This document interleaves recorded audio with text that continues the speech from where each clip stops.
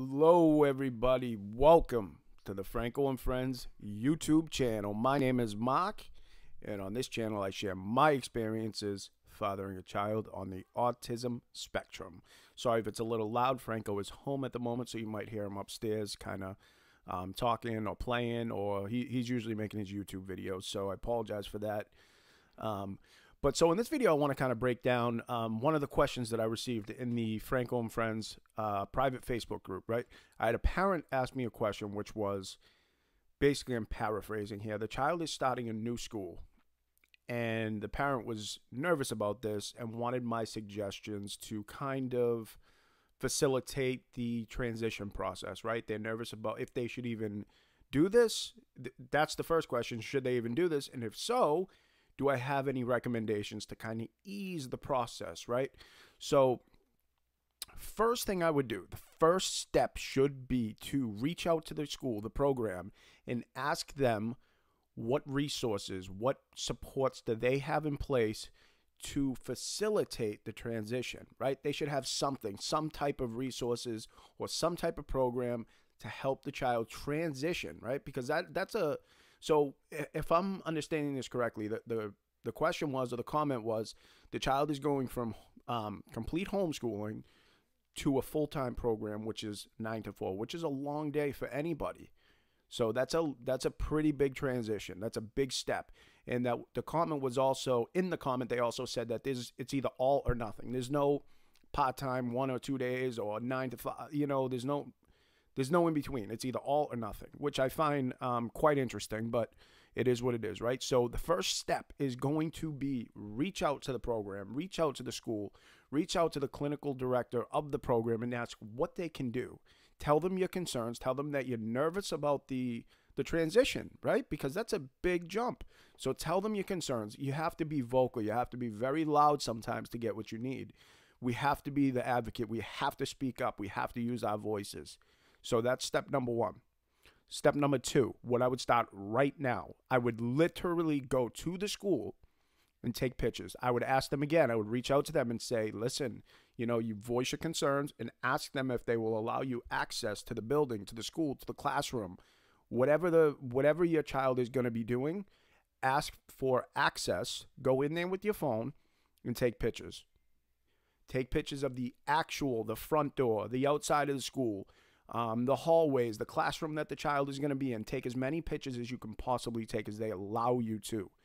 And if you have a printer, what I would do is save those pictures and actually print them out. And then what you're going to want to do is you're going to want to start to show the child the pictures, kind of get them familiar with the new place, the new space. And if you can, on the website, look up on their website. Maybe they have some pictures of kids having fun, teachers smiling, laughing, making it look really fun. Show those pictures, right? And again, ask the school if they have anything in place. Do they have any types of resources like that? Do they have social stories that they can offer you?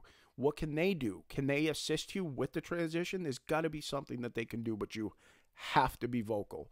So that's number two. You want to print out as many visuals as possible. And then what you're going to start to do is you're going to start, like I said, to show the child the visuals, right? Right now, we're not even mentioning that we're going to a new school. We're just kind of showing them and kind of desensitizing them to the whole process, the whole new atmosphere, and showing them how fun it's going to be, the people that are there. Look at all the kids having fun, right? It looks cool. Look at this. Look at that, right? Show them interesting things, okay? So that's that. Then we're going to start to transition. Once you get the positive feedback that we're looking for, then you're going to go to the next step, which is, wouldn't it be cool to go there? Look at all the kids having fun. Look at how friendly the teachers look. The aides, they're so nice. It looks like such a fun place, right? And you're going to do that again as long as you have to get the positive feedback you need. Then the next step, once you get the positive feedback, is to go tour the school with the child. So you're going to say, but before you do that, let me take a step back. You're going to say, guess what? I have such good news. On Monday, we're going to look at that school, the one that looks so fun. It's going to be so awesome. I cannot wait to go, right? So that's what you're going to do. You're going to bring the child. And again, but you have to reach out to the school. You have to be vocal. And you have to demand these things. You have to tell them, listen, this is what I need. My child needs extra support with the transition. What can you do, right? and they should be able to accommodate you. So what you're going to do is you're going to go view the school. You're going to go tour the school with the child. Okay. Now, again, this can, go one or two, multiple ways, but one or two main ways is child goes and loves it. That's number one. That's the one we, cross our fingers and we hope for. Or number two, they're going to hate it, in which case you're going to have to reassess the situation from there. Okay. But at least once we get to that point, then we'll kind of talk and we'll, decipher and dive in what is the best way to approach it from there. But if the kid loves it, which is the one we're looking for, we're in a much better situation. Now the child knows what to expect from the visuals, from the implementation of, showing them the social stories and showing them the visuals. Actually, I didn't even mention the social stories yet. So after you've done that, okay, I'm sorry, I'm kind of jumping all around. But so right now, again, let me take a step back. I'm getting too amped up here. Let's take a step back. So right now you have toured the school and we're saying that the child is happy and is excited to go. Next step is social stories. So you're going to take the pictures, the visuals that you have of the actual school, and you're going to print those out into the order of a social story or a visual schedule.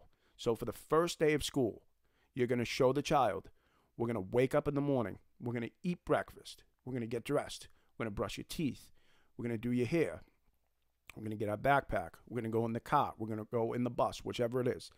We're going to drive to the school. And these are all in picture form. Every step has to be broken down very, very specifically with actual pictures to familiarize the child with the exact step-by-step process that they're going to go through. Okay? So every step is broken down. They're going to come off the bus, walk to the school, go in the door, go to the classroom. However specific you need to get, that's what you need to do. Okay? So that's where we are right now. You're going to use the social story. You're going to start to expose the child to the social story right away. Okay? And with a combination of all these things, you're going to have a much better chance, a much better outlook. And to be completely honest with you, we're literally in the midst of this right now with Franco. We haven't got to the point yet of, the visuals and the social stories because we're still touring schools right now. So to be completely transparent, what we are doing right now is we have reached out to about 5 different schools. And the way that we're doing it is, this is also good to share with you, is we have a little different of an opportunity, right? So for us, or maybe you have a similar opportunity, in which case, if you do, we can talk more about that later. But right now, what we did, we reached out to a bunch of programs. Right now, we have about 5 of them that we are going to tour. Now, the schools continuously ask, bring Franco with you. Bring Franco with you. We want to meet Franco. But you know what? We decline that. We do not bring Franco with us. We do not bring Franco with us because it can be kind of confusing to him, right? We continuously showing him all these new schools. And what happens if he goes to a school and he loves it, but it's actually the wrong fit? It's not the right program for him. And we say, no, not that one. Then we go to another one. He loves it. The same thing happens, right? So we want to kind of go and observe the situation, kind of chat with the principal, the teachers, the aides, the BCBAs, the therapists, all these people. We want to watch them in action. How do they connect with the children? What are the children like? Is it a good atmosphere for your child, right? You have to go and observe all these things. You have to ask tons of questions. It has to be the right fit. It has to be the right fit. So again, I know my videos, I kind of jump around.